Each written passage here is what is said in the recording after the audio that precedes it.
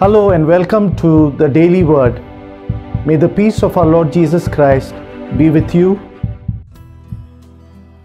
In former times, it was common in Goa to be named after a saint. We are all familiar with names like Anthony, Sebastian, Francis, Peter, Catherine, Lucy, Perpetua. It was something very religious to do, and also a hope that the name would help one to emulate the saints, or at least to be one someday. We are all called to be saints. We may find this to be a daunting proposition.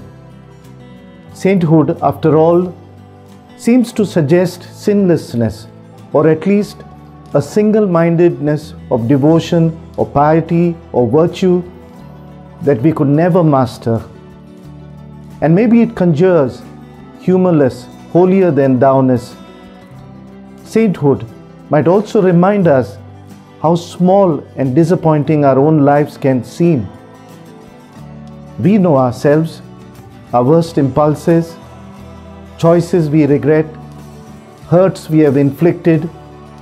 We know how judgmental we can be, how petty or prideful or preoccupied with 1,000 things other than the way of Jesus. When Jesus speaks these familiar words of St. Matthew's Gospel, he gives his first hearers and us something of a litany of sainthood. Poverty of spirit, mourning, meekness, a hunger and thirst for righteousness, mercy, cleanness of heart, peacemaking, being persecuted for righteousness' sake. These are the states of being, conditions of life, qualities of character that Jesus says are blessed by God. And blessedness here, the New Testament scholars tell us, means something like happiness. On the Feast of All Saints, we are reminded happily that we do not go it alone on this journey of living into blessedness we have been called to, created for. The New Testament never uses the word saint in the singular. There are only saints in the plural. In trying to live into the vocation of sainthood, we have the witness of other saints, persons whose lives are not in fact beyond our reach. As Dorothy Day once said, "Don't call me a saint. I don't want to be dismissed so easily." We pray to the saints, or rather we ask the saints to pray for us, not because they were perfect, but because they weren't.